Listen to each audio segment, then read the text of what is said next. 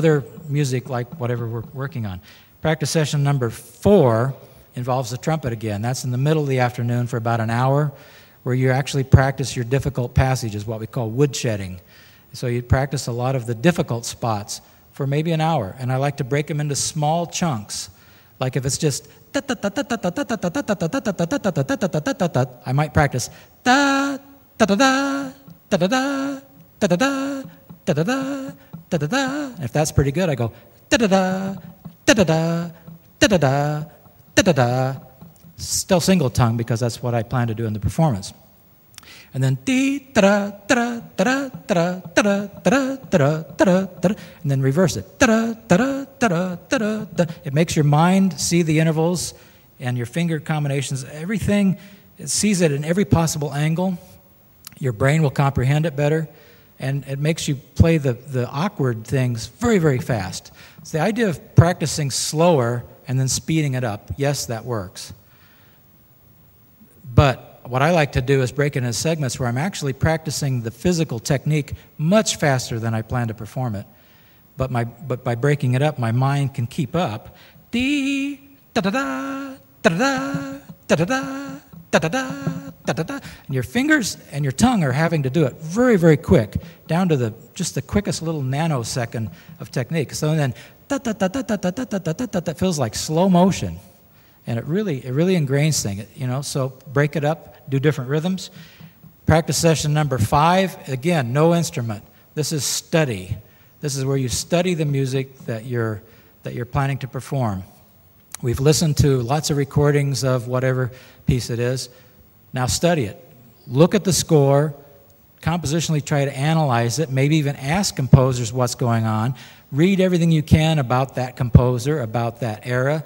You know, I mean, people just pick up the trumpet and say, okay, this is a work by Telemann or something, just, okay, or Hertel or Haydn or whatever. Okay, I have a recording. Okay, I'll do that. Well, listen to every recording, study every score, study everything you can about it to really come up with more information, to come up with your final interpretation.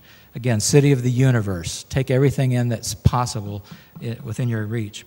And then the last practice session, which is the frosting on the cake, and that's in the evening for an hour or more where you practice your performing. Even though you're by yourself, it's like I've already done my practice of woodshed, I've already done my warm-up, I've already done my fundamentals, I've listened and I've studied. Now I'm going to have fun. I'm going to just start playing these pieces. They may still have some problems, but hopefully the next day the problems will be better because you're going to practice more. But now we actually practice seeing ourselves on stage. We're playing this as though it's a concert.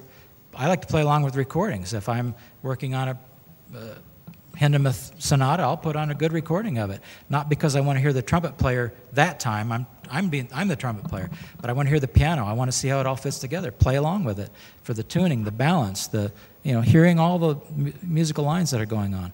So that's the most fun practice session of the day too.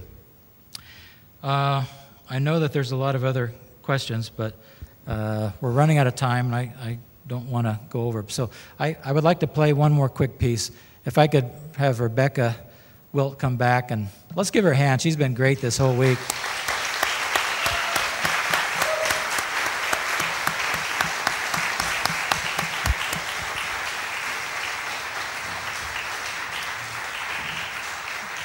We'd like to play 3 movements from a suite of Spanish dances by Manuel de Falla, and these are some songs and dances that were arranged by one of my graduate assistants, Amanda Pepping, who will be on a Fulbright scholarship next year to study with Ed Tarr in Germany, in Karlsruhe.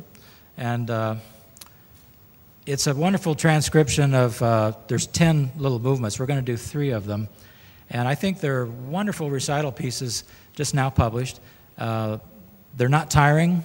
They're fun. And most of all, I mean, you could put them on the end of recital, beginning recital. They're not difficult on the chops, but it's good music, good for style.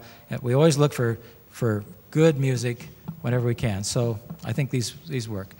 So that's what we'll do. And I want to thank Joe Bowman for hosting the convention, and Steve Chenette and the ITG for putting this on and presenting me the award. And I want to thank all of you for attending today and being at the conference. So let's have a little fun with 3 of these dances.